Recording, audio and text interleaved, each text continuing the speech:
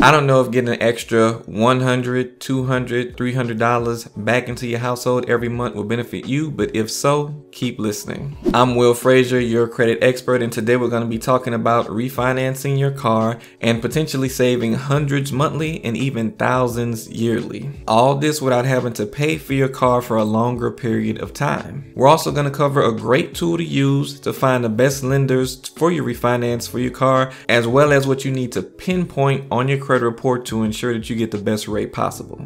Because there's a special credit score out there that's going to affect you when you're trying to do a refinance. And we're going to talk about that too.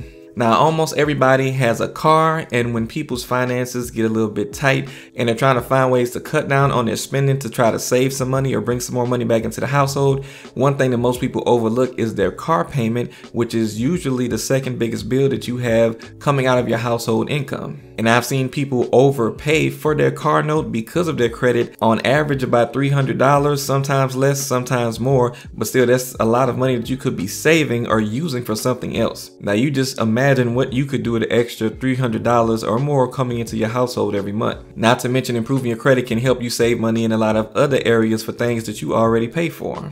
But first, let's get into some of the things that you can do to try to save money on your car payment. Now, over here on the Experience site, you can see when it comes to trying to lower your monthly car payment, they recommend about 3 different things here. They say lower your expectations as far as the kind of car that you get. As far as, if you try to get a brand new car, luxury car, those things can cost a lot more monthly naturally. So they're saying, you can watch it in that area. And also they say shop around for auto loans, which we're going to give you a tool to try to help to do that. But the number one thing that they mentioned here is bump up your credit score. You can see that they say a credit score below 600 might mean an interest rate of around 11%, but I can tell you that under 600 I've seen people get anywhere from 17%, 18%, 25% at the most. So it can really get costly when you have a lower credit score and you're trying to refinance your car. And of course, when you first purchased the car, that's when you probably got hit with this high interest rate, and your credit score may not have been in the perfect place then,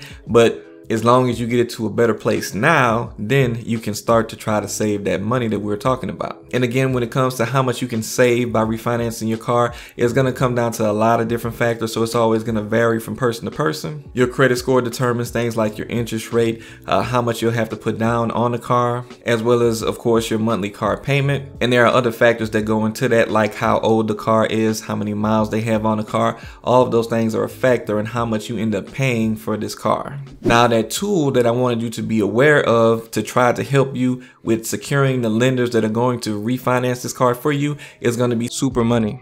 Now, Super Money is a very good tool to use. They have a lot of information and they have a lot of different product offerings to try to help you secure the best deal for you, no matter what you're trying to do when it comes to financing or getting credit. Now, you can see here you can find the best auto loan or best refinancing options with them. Loans up to $100,000, rates starting as low as 1.99%, and checking your rates won't affect your credit score, which is another great benefit, because a lot of times you don't want to get that inquiry just to see if you can get something and possibly get denied.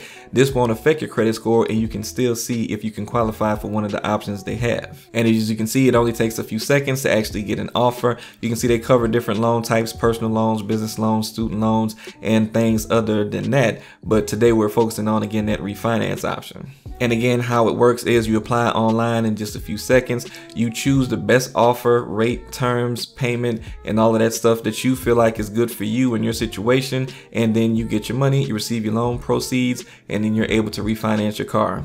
Now, you'll fill out one form. You'll end up getting offers from multiple lenders or seeing what offers work for you and your credit situation. With this, lenders are competing for your business, so basically it gives you the best opportunity to try to get a lower rate. Now, here's an example of how you get to see the different details on each lender and get all the information before you make a decision. And you can see here they have various different auto lenders for this refinancing opportunity here. You can see the credit score range that this particular lender usually looks at. You can see, reviews if this is recommended from other people that have used them.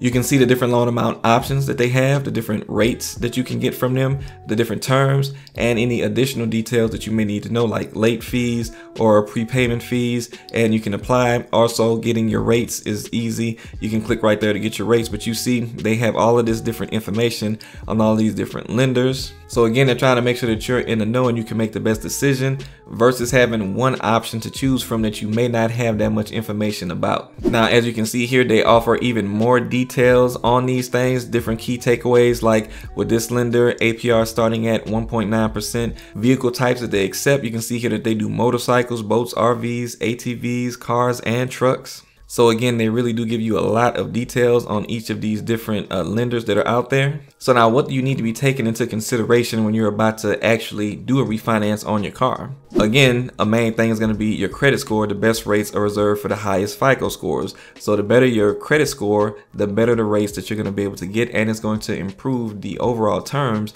that you also get on this refinance as well. You also want to look at the remaining balance that you have on this car. And again, I said I was going to mention to you what you can do to not pay on this car for as long. So let's say that you had the car for about a 7-year term when you originally got the car, and now it's 2 years later. So you're thinking about refinancing the car since your credit score is better, but you don't want to be paying for another 7 years on the car. So all you have to do to make sure that you don't pay for an extremely long period of time after you've already put in some time on the long term is when you refinance the car, instead of selecting another 7-year term to try to lower the interest rate, because your credit score is better, your interest rate should be lower, which will help to lower the payment already for you. So you should just select 5 years since you already had 5 years left on your previous loan that you had. That way you still have the same amount of time to pay it off, but you're also going to be paying less on the car because you lowered your interest rate because you increased your credit score. Now, of course, you could still go lower, like go to a 4-year or a 3-year if you want to try to pay it off a little bit faster, or you can, increase it back to 7 if you want to have an additional factor to lower your payment, because of course, the longer you spread it out, the lower your payment will be. But then of course, you would still be locking yourself in for a longer term to pay it off, which might not be what you want to do. Now, you also want to keep into consideration that they do origination fees on some of these refinance loans. So that's something that you would have to take into consideration, and the cost of that origination fee for the loan, the age of your car and the miles on your vehicle, because the older the vehicles and the higher the mileage, the less a lender will want to cover on the car. So basically, your car could be worth a certain amount, but a lender will have a certain value that they're willing to extend out a loan on a vehicle that's so old that it has so many high miles, because it's closer to the point of, breaking down and having something major happen to it. The older it is, so the less lenders are usually going to finance on an older vehicle. So you want to make sure that it is more of a newer vehicle or lower miles. Now, the timing of it, you need to make sure that you've paid on the car for at least 6 to 12 months before you try a refinance, because most lenders won't refinance a car that's kind of newer, that you just ended up getting the loan on this particular car. And of course, you want to try to pay more when you can, because the more you pay besides the regular car note, the faster you'll be able to pay off that car. And again, shop around for options, which is what you're going to be using Super Money for, to make sure that you are getting a competitive rate with a good company. Now, I told you I would help you to pinpoint what you need to look at on your credit report in order to make sure that you get the best rate. And this is going to be what you need to focus on in order to try to improve your credit if you aren't already where you need to be with your credit score. Now, ideally, so that you know what to shoot for, you ideally want to be probably at least about a 680 on most of your credit scores. And when I say most of your credit scores, I mean on the big 3 credit bureaus, which are Experian, Equifax, and TransUnion. And I say that because you don't know what credit bureau a specific lender might check. So you need to make sure that your credit score is at a high level on all of your credit bureaus, so that you can ensure getting the best rate no matter which credit bureau the lender checks. Now, of course, ideally, it's better to be at about, a 720, 730, 750, or, as high as it can be. But just to set an attainable goal that you can still get a decent rate at, we're going to look at about 680. Now, as far as your credit report goes, you want to make sure that you pay close attention to anything that's dealing with a past auto loan that you have had before. Now, the reason for this is because, as I mentioned, there's a special credit score that affects you when you're trying to refinance a car. and even when you're trying to purchase a car. So let me break it down for you on how that works. Anytime you apply for anything, you're gonna get a credit score that pops up that's gonna be a certain version of FICO usually, and that's gonna be usually a FICO 8 or a FICO 9. This will be called your base FICO score in whatever version of FICO is being used to check your approval. Now let's say you have a 600 credit score in FICO 8. So what's going to happen is if you have auto history on your credit report that is negative, let's say a repo or repossession, or you have a 30-day late payment, a 90-day late payment, and it's either on a current car that you have or an old car that you have had recently or not too long ago, then what's going to happen is your base FICO score is going to be altered down because you have negative history on a auto loan and you're trying to get another auto loan right now. So this happens, of course, because the lender wants to get the best rating for you based on how you handle car loans to make sure that they are making the best lending decision before they give you a car loan. Now, if you have good history as far as cars in the past and you don't have negative marks like that on cars specifically, then it will alter your base FICO score up to actually help increase your score because you have showed good credit management of auto loans in the past. So with that being said, again, you want to pay very close attention to what's going on with the cars that are on your credit report. Now, of course, the first thing you want to do is make sure you obtain your credit report. You can always get your credit report for free from annualcreditreports.com. Sometimes those credit reports can be very long and lengthy. So there are also different credit monitoring sites out there where you can actually get your credit reports and it'll look a little bit easier, like myscoreiq.com. And you can also get FICO scores at those places. You have to pay additional money usually to get your scores from the annualcreditreport.com website. But after you've obtained your credit report, you want to look through all 3 bureaus so that you can see what is on each of the 3 bureaus, because again, your lender might check any of those 3 bureaus. Now, if you do have negative car history and you also have other negative things on your credit like charge-offs, collections, things like that, you still want to deal with those. You can't only focus on the auto part. You also need to deal with those other items as well to try to help improve your credit. Now, what you're looking for is any inaccuracies, any errors that might be on these accounts on your credit report. And you don't want to send a dispute online through Credit Karma, through the credit bureaus. What you want to do is you want to actually send in a paper dispute to the credit bureaus, because that paper trail is what you want and it's what helps get you better results.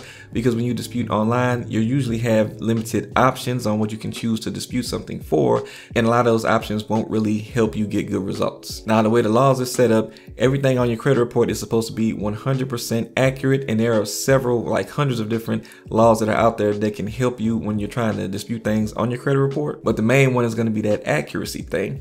And just so you know, accuracy doesn't mean is this account yours? It means is every piece of information on this account actually accurate? So you can look and compare different accounts between the different bureaus, see if certain dates are wrong, certain balances are wrong, and those are things that you can use to dispute when you're creating these disputes that you're going to send on paper. Now, once you've identified these things, put them in your dispute letter and sent them off, then of course you want to make sure that you wait for the results and see what happened. And then the next and most important part is going to be that you need to stay consistent. Once they come back, if they do say that some things were verified, you need to press on and continue to work on those obvious errors that they may have said are verified but they haven't actually corrected, because a lot of times you have to be consistent and persistent when you're dealing with these disputes and trying to work on improving your credit. But as long as you do stay consistent and keep working on it, then you will see good results and you'll be able to be in a better place to be able to refinance your car and start saving that extra $100, $200, $300 every month and use that for something more beneficial to you and your family. So I thank you for sticking around to the end of the video, and I'll see you guys next time.